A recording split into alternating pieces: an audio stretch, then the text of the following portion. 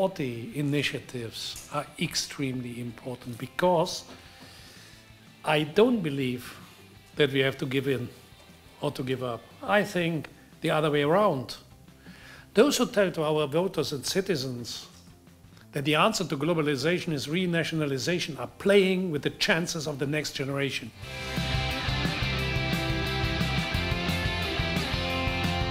For me, it's important to have this exchange of views with you as a young generation and with you from your, let me say, impressions and political talks on national level as well. So welcome and thanks for the opportunity to talk to each other. Europe is in trouble, Europe is in question. That's why the advice and the ideas from the young generation are crucial. We need a restart of the European idea, and that is the job of the young generation to do this.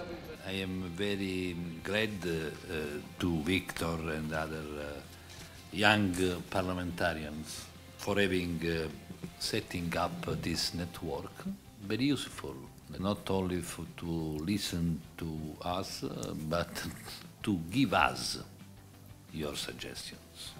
Social agenda, the growth, the job creation, the fight against the tax avoidance.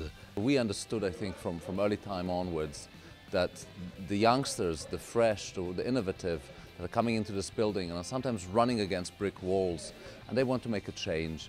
I think Europe and EU needs young people to come together and discuss and try to find a common agenda. I'm very glad that I'm here, because exactly it's very important for young people to state their opinion and be part of the decision making in politics. I truly believe that these kind of network events, forums are very much essential, empowering young MPs across Europe and also at the European Parliament level to address the current issues that Europe is facing and propose, possible solutions. Because I truly believe that, the mindset of young politicians is slightly different than the ones that have been in power for, let's say, 2 decades, even 3 decades. I already feel quite a good energy from this meeting, or exchange maybe the good practices from each country. We should be able to state our concerns, and our voice should be also listened, not only in the national parliaments but also in the European Union.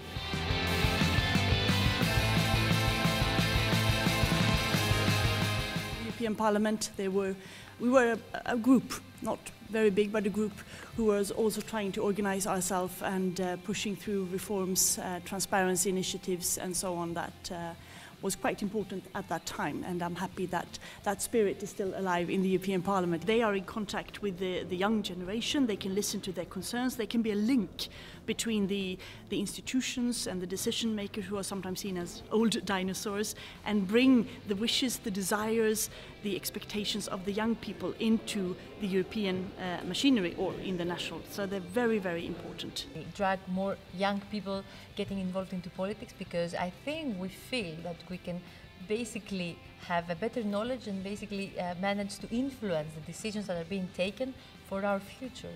They want to work together and really try to make Europe a more interesting and a better place. The agenda is made by the people, and the politician should be connected to that agenda. The politician to create the agenda and then connect the people to that agenda. It's a good chance for MPs under 40 and find solutions to all the problems that we actually see in European societies, creating a future that is sustainable for young citizens.